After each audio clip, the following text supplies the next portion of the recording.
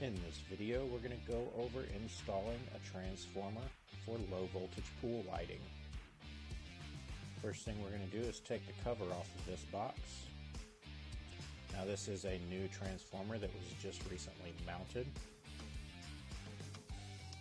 On the right side of it, we've got our low voltage wiring. On the left side, we've got our high voltage wiring. Now we have several different options on the high voltage side.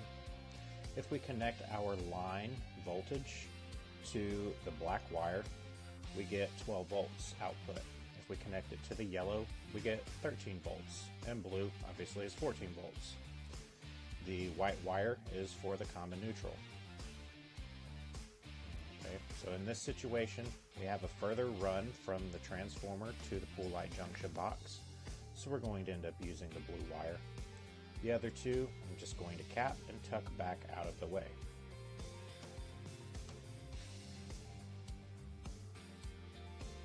Now we'll go ahead and open up the electrical panel.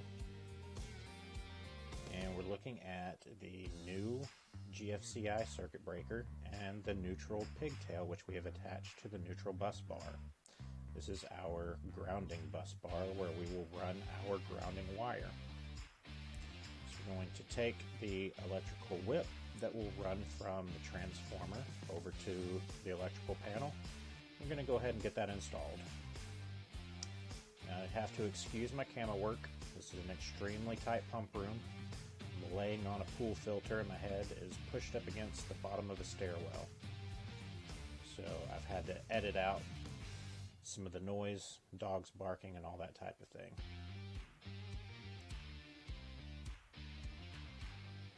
Now I've pre-installed these straight connectors and already knocked out the knockout holes on the bottom of the panels to save time in the video.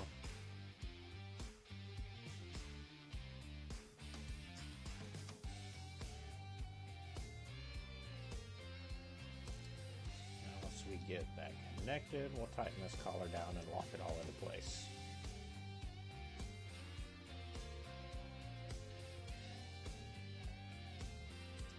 Alright, so from here I'm going to take my red wire that's going to attach to the breaker on the load side.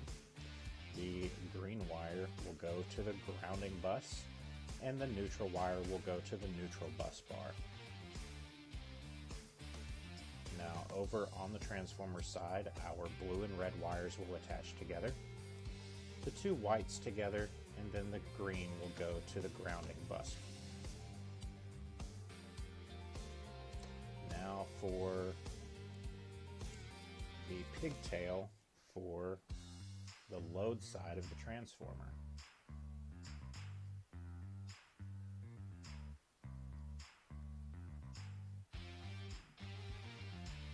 Now while I'm getting all these wires pulled through, I'll go ahead and address the wiring on the load side of the transformer, which is, there are two black wires.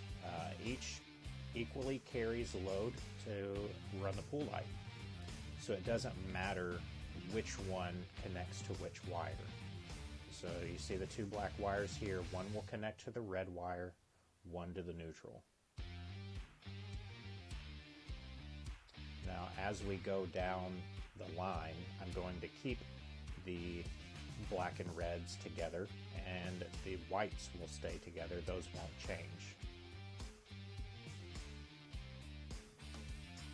So from this junction box it will jump over to another junction box where the pool light is tied in. Over at the other junction box, that is where you will pull the bonding wire from the pool light niche into the junction box and attach it to your ground wires. And that's going to cover transformer installation.